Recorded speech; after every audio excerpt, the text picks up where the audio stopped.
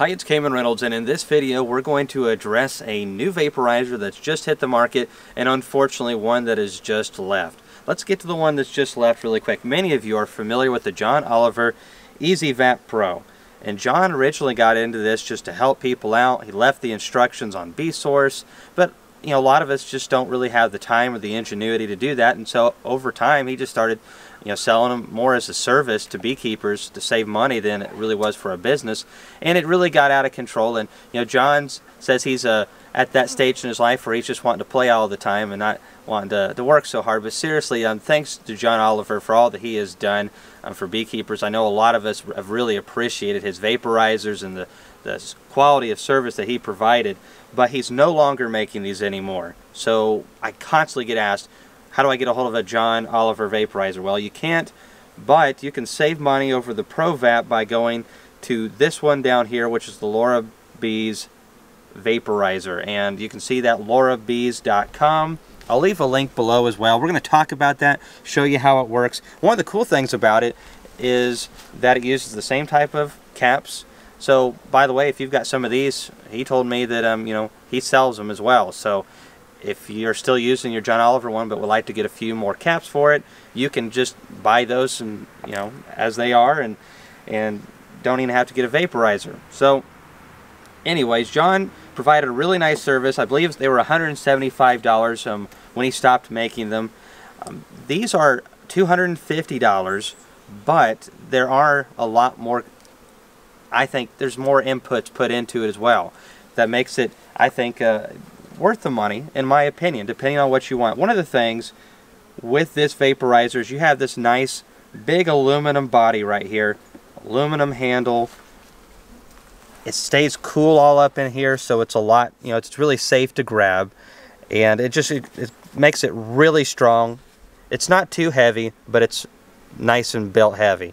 This case right here is much heavier than the John Oliver one, and it's also stronger, in my opinion, than the Pro Vap 110, which I do have one. I've been using this a good bit now. I really wanted to try it a few hundred times before I gave my opinion on it. I haven't had any issues with clogging or anything like that. It's done a very good job. There's been one or two things that have kind of been like, well, that's not the best in the world, but there's been a lot of really good positives, and one is the strength that it has. It's very strong in the way that it's built. It also has more wattage than the Pro Vap and the John Oliver Easy Vap, so you've got more juice as well, so that's really nice. Of course, you have your thermostat. Here in a second we'll show you the vaporizer working. And it also comes with a switch that you can turn on and off, which is an additional feature. You got, of course, your copper bowl, your lids. It comes with 5 of these, which is really nice, because any less than that for me is just not enough. And you just got that bowl down in there. It's deep, which is really nice. And also you got this little kind of rest down here at the bottom. We'll show you how that works here in just a little bit. The nozzle is a little bit thinner than the Pro Vap 110. It's the same size, I believe, as the John Oliver one. Given the eye test, if it's not, it's very, very similar. And so there's just a lot of nice features there. I really like how strong it feels. The only thing that I actually didn't care for as much as the Pro Vap is the fact that you can't stick it in the entrance. A lot of times I will just well, let me get the John vaporizer and show you. You just slide it right in here and just let it sit. But most people don't treat through the entrance anyways. From what I understand, they do what I'm fixing to show you. So it's really not great at the entrance, but other than that, I don't really see any issues with this vaporizer. Back here, if you'll come on around over here, we'll show you what I've got set up, and then we'll do it here in just a second once I get the respirator and everything on. So originally, this is one of my old bottom boards. Man, it really needs to come off. This is a fantastic looking colony for February the 9th. Happy birthday, Ethan. And this is the original hole. Now over time it's wallowed out. This bottom board's starting to rot. But that was a 1/4 inch hole, and that's a little bit big for these. Now it will totally work. I've tested it out.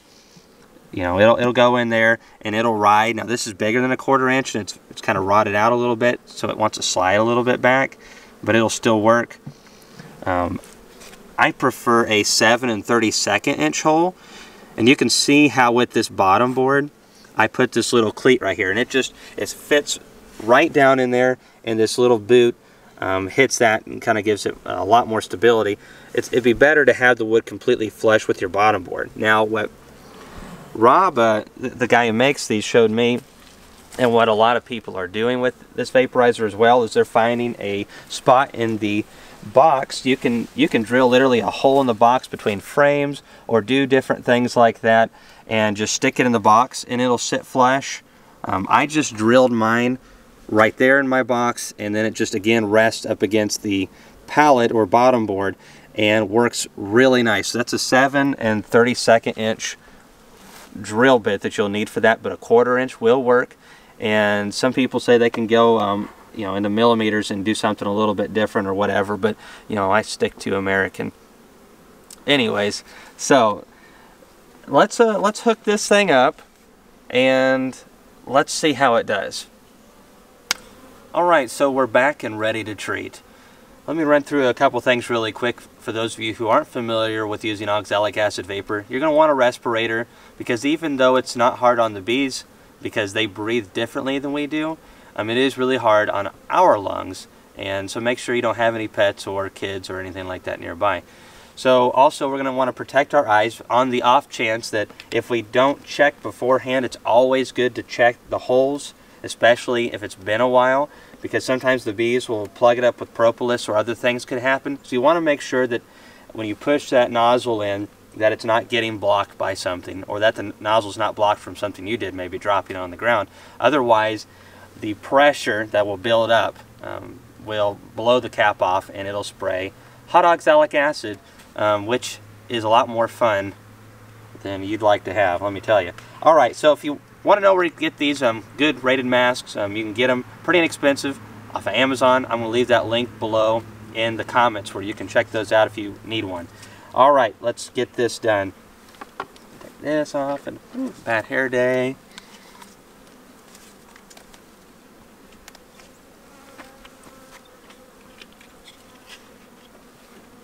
Alright.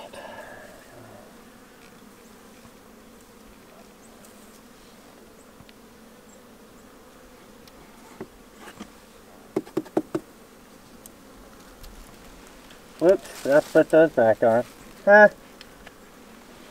Yeah, whatever.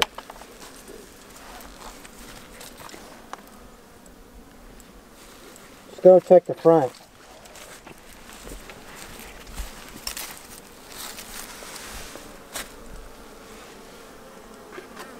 You can just see where it's pouring out.